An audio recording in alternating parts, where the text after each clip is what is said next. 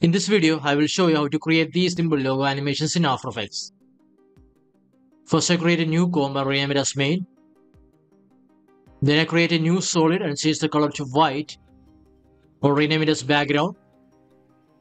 Then I will add the logo into the timeline. Select the pen tool and make sure the fill is none and stroke is solid color with 0 pixels. Then I am going to add a wave shape like this. On the timeline, you can see the shape layer. Go to fill and change to solid color. Let me change the color to black. You can select whichever color you like. Let me move the shape layer like this. Press P on keyboard to open position and set a keyframe at the beginning of the timeline. Let me go 3 seconds and place it like this. Go to lower layer and change track matte to shape layer 1.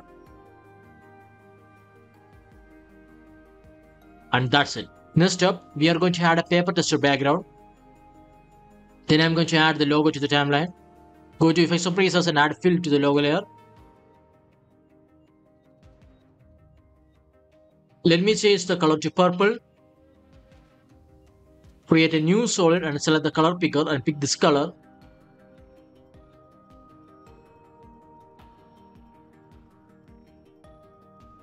Increase the scale to 300.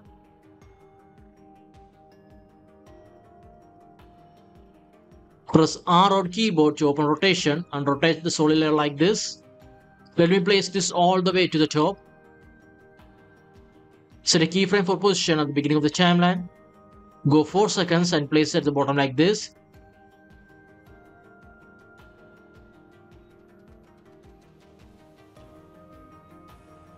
Add a motion blur to the solid layer.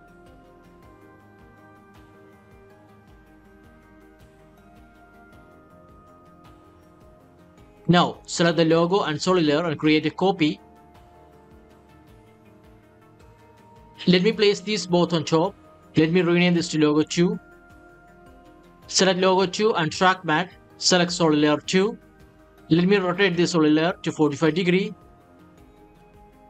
Same goes to the solid 2 layer. Change the logo 2 color to white. Easy is both the keyframes.